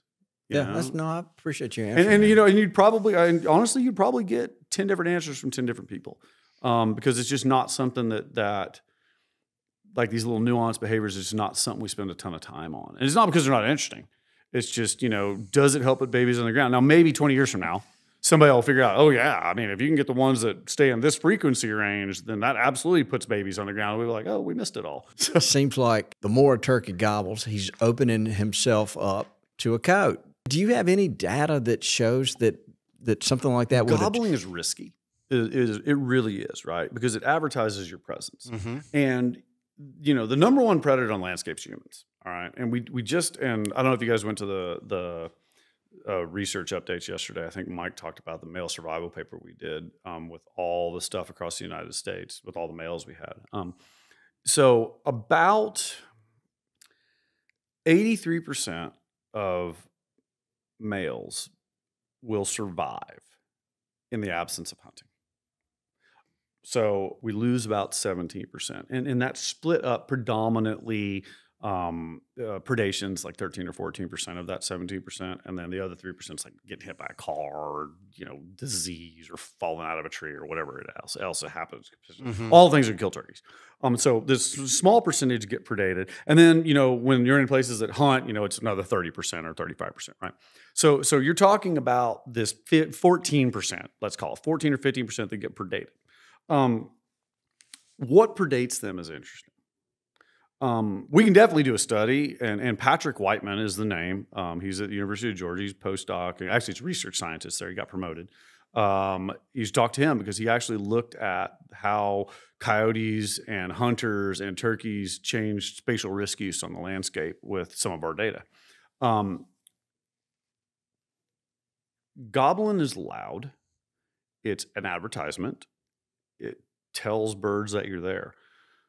It tells predators that you're there. But, when you look at, you see the pictures, right? You see the pictures of coyotes standing in the background, like eight jakes chasing them off, or 4 gobblers all bowed up running them off and everything. And I think that there's obviously predation risk to adult males. We don't really lose a ton of adult males during the reproductive season. We just don't. Like from our telemetry data. I mean, you get a few here and there, but you just don't find them dead that often. Usually whenever we start to have mortalities is later in the summer and the fall, based on most of the data I've seen, whenever they're in small male flocks after reproductive activity and they're just wandering around aimlessly on the landscape and something comes across them. Pretty much only, and I say this, only really 3 things eat turkeys on the landscape when you get right down to it. It's coyotes, it's bobcats, and it's owls. Like those are the only 3 things that really predate turkeys. There's a whole bunch of folks talking about like nest predation and like armadillos and raccoons and no, I mean there's only really 3 things that eat turkeys. So most of that mortality is categorized by that 15% is being eaten by bobcat, which is probably number 1 by a long shot. Coyote, which is probably number 2, and then owls is probably also number 2. They're probably kind of close together. You could easily go in there and, change how these birds operate. But what's interesting is they don't gobble every day. And they'll gobble at the same time every day. And sometimes they won't gobble for 2 or 3 days, in the same area. And they move all the time. So it's pretty tough for like a coyote to hone in on them gobbling and then happen to sneak them, I guess. Bobcats less so. I mean, a bobcat will get after, the birds take a wrong left on a road or something like that, some path, and the bobcat they'll get after them pretty quick. So, yeah, we all have a bobcat story of sitting there and one sneaking on you, scare you to death. Oh yeah, we all got a coyote story. Of them come, you're calling, they come running right in on you, right? I mean, that does happen. But I don't, predation when it occurs, I don't think it's just because they're gobbling. I think it's just it's like a conglomerate of activities. You get a bunch of birds traveling together and that kind of stuff. I'm surprised it doesn't happen more though. That number really surprised. Well, what about you, Dudley? Is that number, doesn't it surprise you? Well, I mean, I haven't seen it myself. I've seen a bobcat in the distance that I thought I've called up. I tell you what I have seen is, domestic dogs running around and they will go right to a gobble. You're sitting there in the morning and you're hearing your turkey gobbling and you see some domestic dogs coming across or maybe some coyotes and then the turkey stops gobbling. And I just assume that's what it is. Yeah, some of it is like that. Absolutely. Because why be stupid? But if they actually catch them, maybe that's probably a different story. But the mortality rate for males, and this is a really important thing males don't die. Like they just don't. I mean, they're in big groups. They hang out together all day. They got a lot of eyes. They can fend off. And so a takeaway from that would be if you've got a hunting club and you've got some birds and you don't shoot all of them, they'll be there next year. Yes, 100%. Yeah, we were talking about that with Mike recently. Yeah, 85% of the time they're going to be there. They're going to be there. Yeah, I mean, if you got 10 birds, 8.5 of them, are going to be there next year because they just don't die unless they get shot. Okay, I mean, and if they get shot, that 8.5 goes to, 45, 55. 4 or 5 of them are going to be left because you're taking them out. And that's what's called an additive harvest rate. Okay. I mean, that's how many we take out. Males generally live, Jakes especially live, right? Because I mean, if Jake mortality was really, really high, we wouldn't have any 2-year-olds, right? Jakes live because they live in big groups and they chase stuff off. And one of the things that's interesting is, and I don't really know how to segue into this, but I will, but people don't recognize it. Turkeys, they fight back. They think that they're butterballs, and they're not.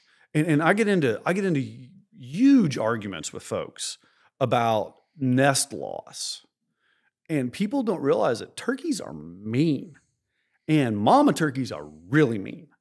And because the issue with nest loss, because I mean we lose 80% of our nests every year, right? Of that 80% of it is because of a bobcat or a coyote. That's what's causing those hens to abandon. They're either getting eaten, maybe owls in there too, but they're either getting eaten or they're getting flushed off the nest. That's it. That's what's causing it, is those 2 or 3 species. And then people say, well, raccoons are a nest predator. And raccoons are, no, they're not. I have never seen a raccoon run across the field and drag down a turkey hen, ever. Armadillos are not nest predators. Possums are not nest predators. I'm getting there. Hang on. Yeah. Mm-hmm. Possums are not nest predators. They're scavengers.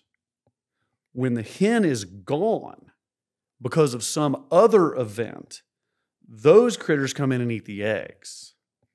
They did not drive the hen off. There's a kid, postdoc by the name of Wesley Boone at North Carolina State University, who just published this great paper of a hen whooping up on a raccoon on her nest site, defending her nest. We got a picture of a Gould's out in Arizona, some work done with Nathan Fife with Arizona Game and Fish, that has a fox with its head underneath a nesting hen on the nest trying to get the eggs, ignoring the freaking hen sitting on top of it, and she hatched out the nest successfully. She had bears closer than you and I are right now from her and her nest. Didn't bother her at all. The issue that we've gotten into is we've ascribed anything that's seen as a nest predator, and it's a problem in how it's a huge problem for the field of turkey biology, because we ascribe conservation actions and management based on what we know. And we've, unfortunately, and I'm at fault for this, okay? Because most of the papers, actually, the few papers that are out there with cameras on actual turkey nests were mine. And I called them nest predators. So this is my fault, and I'm trying to clean this mess up. There's things that try to eat the hen, coyotes, bobcats, owls, that cause nest abandonment. Everything else is a scavenger. Everything. They come in and eat the eggs after the hen is gone. And we know this because we've just finished this, Mike and I finished this big paper up looking at some nest predation stuff. And because we go collect eggs after these, because we know with the GPS data the hens leave, right? Because we go collect the eggs for genetic work, 2 days after the hen's gone, we can go collect eggs. If it was something that was there to eat the eggs would have been gone. They were after the hen. So what's happened is the stuff shows up when the hen's gone and the eggs start to stink or something like that. And then we're categorizing that as nest predation when actually it's just scavenging stuff on the landscape. And they may have not, how do I say this? The hen has been sitting on the nest, but once she leaves, they're not being sat on anymore. It's not. So it's not depredation. Hatch. Yeah, it's not. It's the nest is gone. They're eating an inert egg. Yes, at that point. When the hen is gone, that's no longer a nest. That's a pile of eggs on the landscape. It's not a turkey nest, and it's just being scavenged. And if you think about it, wouldn't it be easier for us from a conservation perspective, thinking about, because we all want more turkeys, right? Growing more babies. If we could say coyotes and bobcats don't like this kind of vegetative community, which we can say. We know from GPS data on coyotes and bobcats. Let's create that. And let's create that, because turkeys will nest in anything. And then if the turkeys start nesting where the coyote and bobcats don't go, are they more successful? And the answer is yes. We think they are. That was part of Aaron Ulry's master's work. Yeah. So earlier you were talking about, I'm going to get beat up for this. Yeah. Well, what you just talked about is 10 times going to beat you up. Well, I'll yeah, just but point that out. No, absolutely. And what you'll get is you get the guy that says, the person, I don't want to pick on any particular guy out there, says, oh, well, raccoons get into my chicken coop at the house and just tear the crap out. Yeah, they're domestics. Domestics don't have any sort of fight mechanism in them at all, right? It's all flight. I've got pictures of turkeys bowed up on indigo snakes in South Texas. We know they fight off raccoons. We know, think about how big a possum is. You walk outside your door, if there's a possum there, it like gets scared and waddles off, right? A turkey's gonna beat the crap out of a possum. Okay, an armadillo, nobody's ever shown me an armadillo pushing a turkey off of a nest. They're scavengers, right?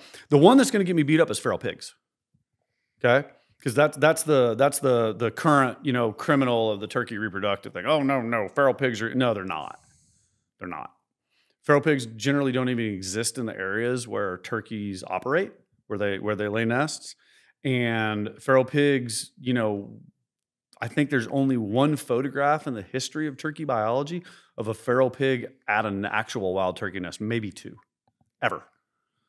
And feral pigs, there's one personal communication from like 2004. Someone saw a feral pig eat a turkey. I think there's like a picture of it that made the social media rounds, right? But it seems like pigs are typically in the bottoms and drainages and things, and hens turkeys are normally nesting in the upland. But you ask anybody who's in the Southeast, turkey hunter, they're like, oh man, feral pigs are just eating all the nests, right? But would you agree that if a feral pig ran across a nest, it would scavenge it? Absolutely, 100%. But that's not predation. That's not what caused the nest to be lost. They are there after the hen is gone, because feral pigs don't see female wild turkeys, nesting wild turkeys, as a food source. And if you look at all of the food studies that have been done on feral pigs, they don't suddenly, it's not 40% turkey remains in their guts. That's not a thing. Yeah. It's lots of worms, lots of tubers, and, So there's a lot of anecdotal comments. Yeah, we call that non-scientific wild-ass guesses. Yeah. Right? I'm sure, I'm 100% certain that at some point a feral pig studied, stumbled across some hen on a nest and flushed it off and ate the eggs. I'm 100% certain. But, and let me be really direct on this, if feral pigs were a problem, there wouldn't be a turkey in Texas. Anywhere. That's a good point. Look, I'd like to also make sure I think this is important to make. Sure. If you're a guy out there hunting this spring and you run across a nest, you don't need to put a camera on it and watch all this stuff. No. Would you please talk to that? Yeah. So first of all, yes, it's great to find a turkey nest on your property, right? It's awesome. I love finding them. We do it professionally. Basically, if you come across a turkey nest, based on what we know about us, the scientists, flushing birds in the old days to count eggs and stuff, there's about a 1/3 chance that bird's never going to come back, especially for Easterns. Easterns are super twitchy. Rios don't really care, okay? But Easterns are like, they gone, right? So if you come across a nest, just back out. Get away as quick as you can. Don't sit there and look at it. Don't take photographs of it. I know it's cool, guys and girls. I know it's cool, okay? But you want to be as away from there as fast as you can, because you want that hen to come back and stay on that nest, okay? Don't put a camera on it. We've actually done studies. Justin Dreibelbus, he's the head of the Texas Wildlife Association now. He was one of my former graduate students. One of his research projects was to go out and put cameras out on the landscape, on turkey nests, on dummy nests. Just putting a camera on the nest increases the rate of nest loss about 2% a day. So if the hen comes back, you've penalized that nest about 2% for every day that camera's out there, because other things, corvids, crows, ravens, they cue in on that kind of stuff. Raccoons, I swear they will follow the scent trails in. That doesn't mean they're going to the hen's not going to defend it, but you get too much disturbance, she's going to be like, I'm out, right? Yeah. And 2% a day is huge day. Over the nesting. Yes, over a 28-day period, that's almost 60%. Yeah. So you don't want to, anything that disturbs a nest is bad. Now hunters, okay? occasionally hunters will flush a hen during hunting season, right? Because you get, birds that are nesting.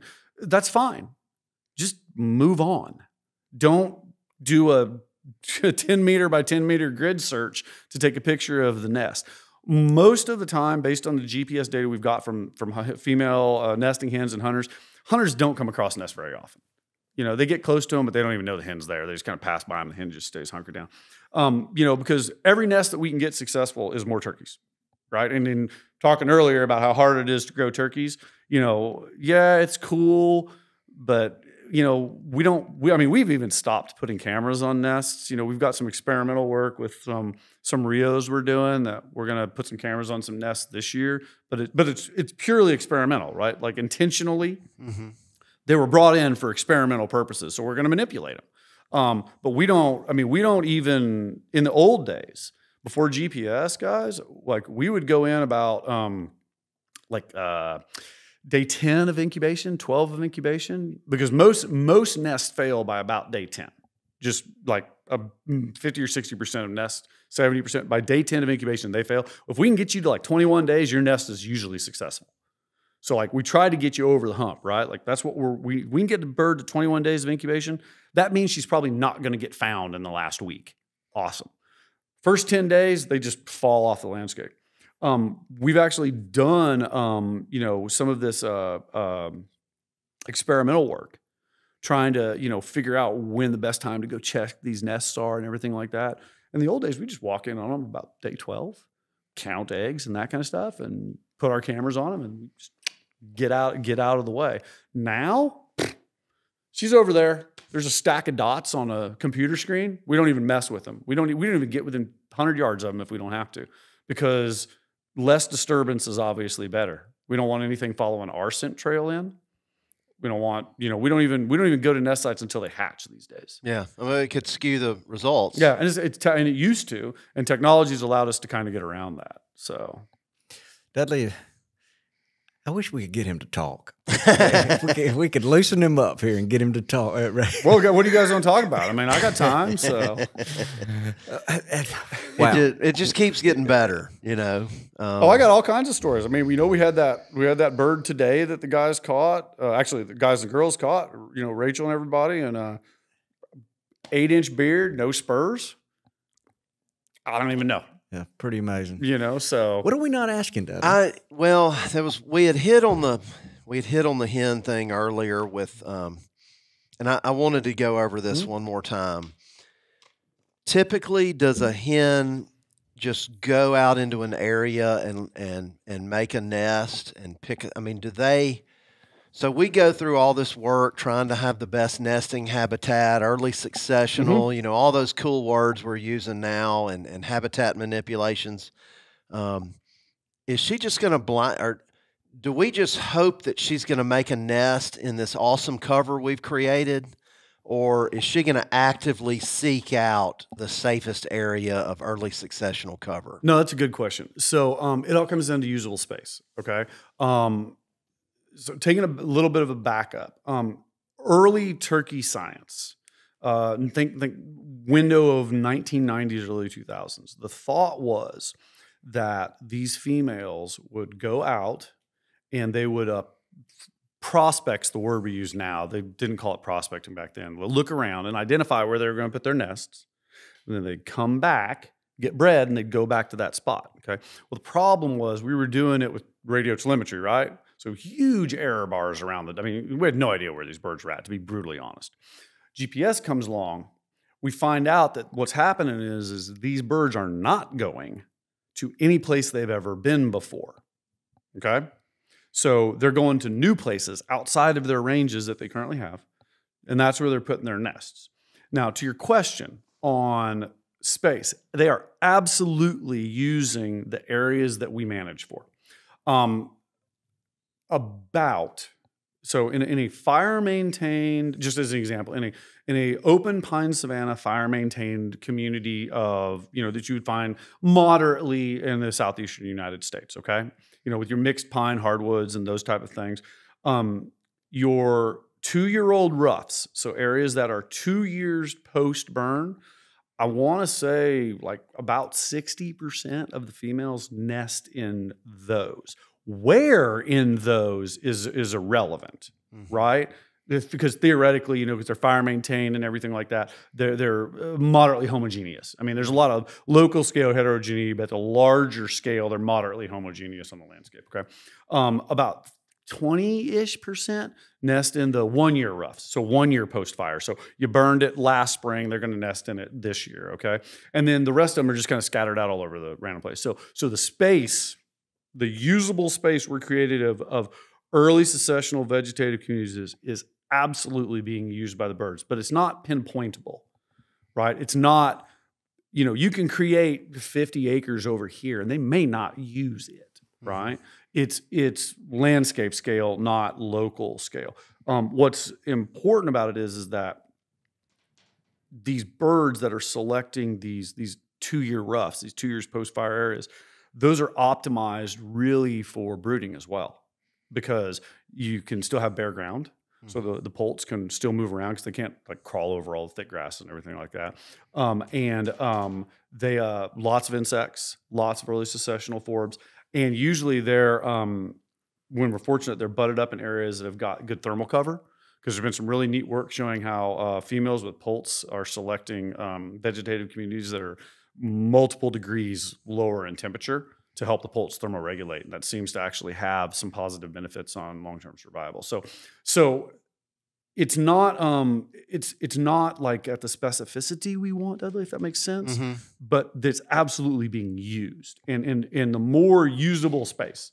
And it doesn't have to be just fire maintained. I mean, that's just one example, but it could be mechanically maintained, any sort of brush management, that kind of stuff. That's good.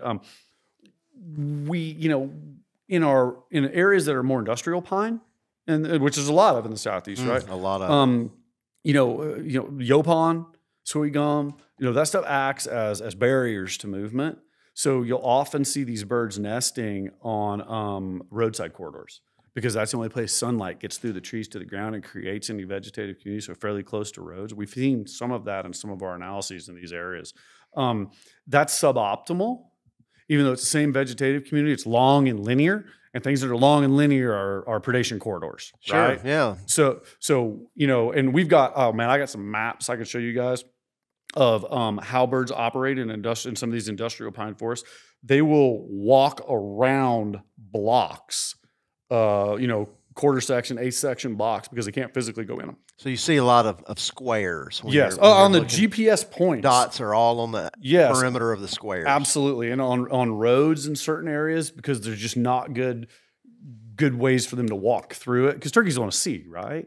And that's the other good thing about this usable space thing is, whenever you have these 1 and 2 year roughs, everything's been burned.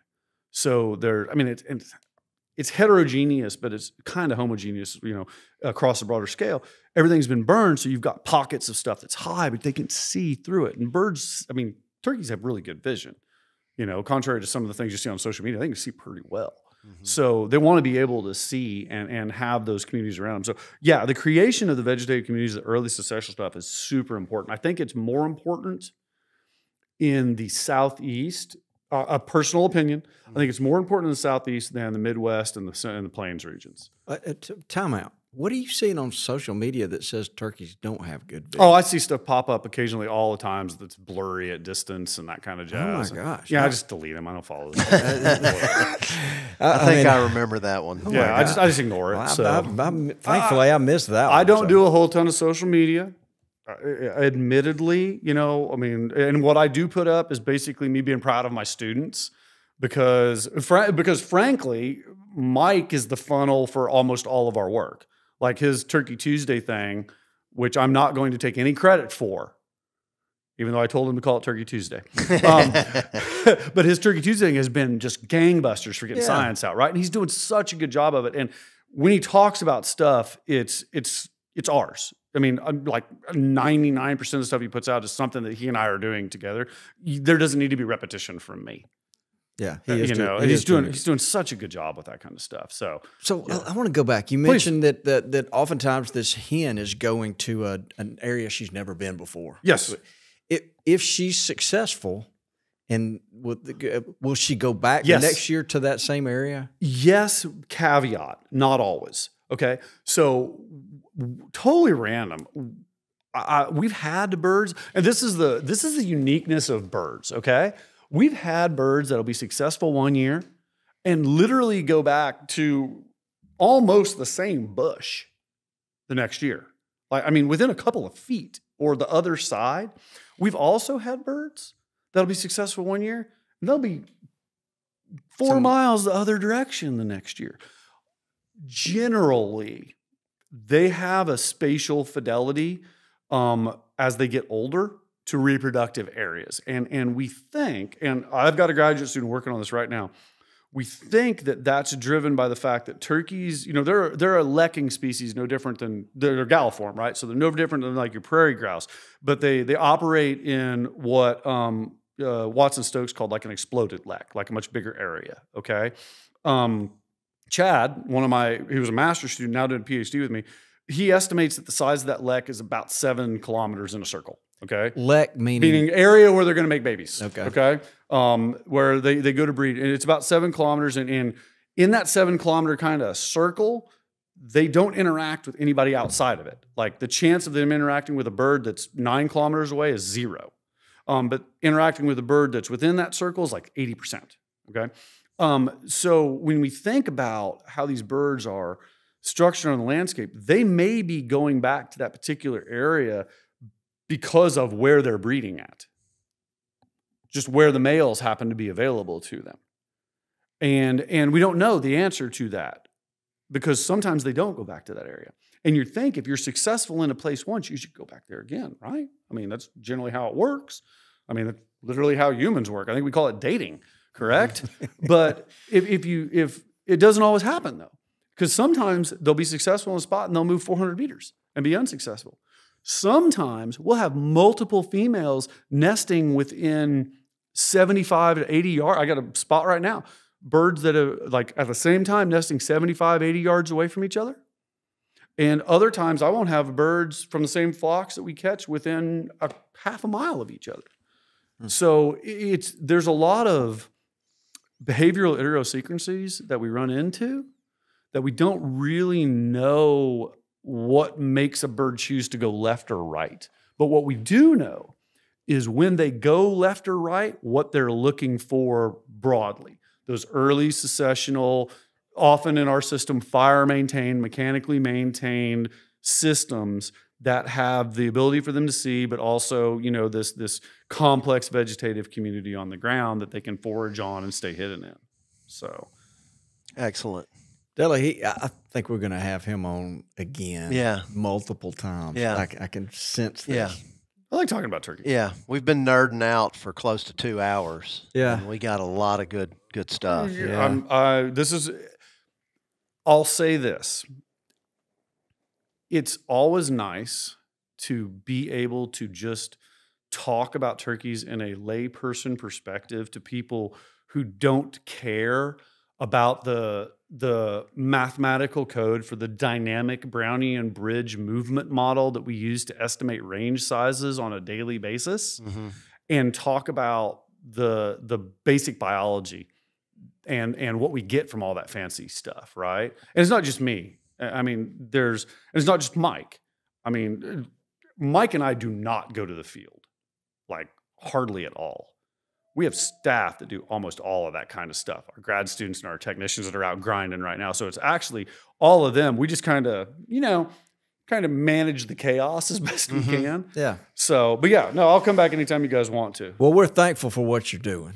And gosh, it's really exciting. We've got this thing, Gamekeeper Grants. We need to make sure that we will help Mike with some stuff. Give it to the young scientists that are out there. I'm good. Well, you just need to make us aware of where there might be a need. Nick Backner at Tennessee Tech. So we'll make a note of that. And, I'll take it. Yeah, Nick, and Patrick Whiteman at the University of Georgia would both be excellent recipients, brand new PhDs.